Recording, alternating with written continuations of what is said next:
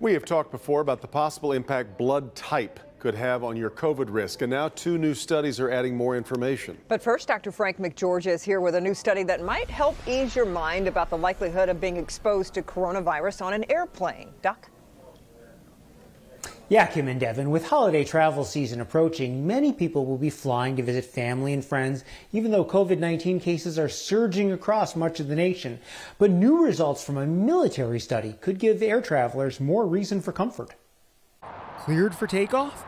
New results from an independent military study may provide a shot of confidence for air travelers. The military says 300 tests were conducted on United planes with mannequins simulating passengers, both masked and unmasked. Each experiment releasing 180 million air particles. That's equivalent to thousands of coughs.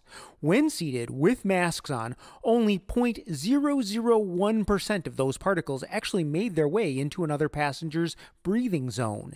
99.9% were filtered out of the cabin within 6 minutes. A positive sign, while in much of the nation, the number of infections continues to soar. 36 states plus Washington, D.C. are seeing double-digit increases over the past week.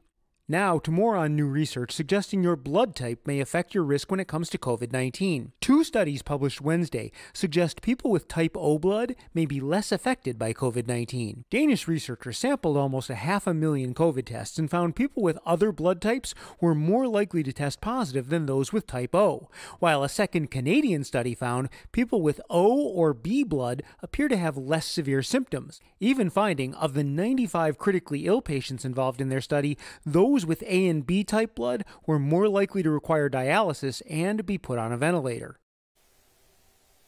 Now, it is really important to note that there is no evidence to suggest that any blood type is either totally protected or cursed, but there does seem to be mounting evidence that blood type does have an effect. It's interesting information, but what can people do with the information? Well, that's just the thing. Nothing really. You can't change your blood type, and the effect on risk is just not large enough to even suggest at this point that people with certain blood type take different precautions. Frankly, this is more of just an important piece of information to help understand possible genetic and other mechanisms for why people develop more severe disease. Yeah. Okay, Dr. McGeorge, we appreciate it.